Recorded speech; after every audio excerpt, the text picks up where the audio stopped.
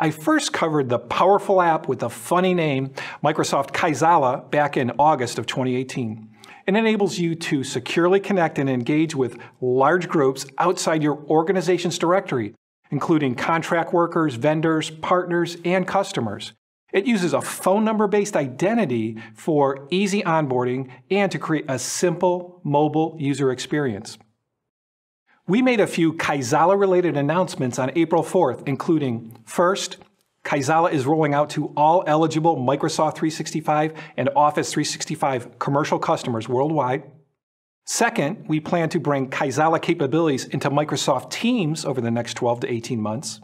Finally, a bunch of new capabilities were also announced, including app mentions, a Kaizala web app for managers and admins, and video calling. Get started by downloading Kaizala from the iOS or Android store.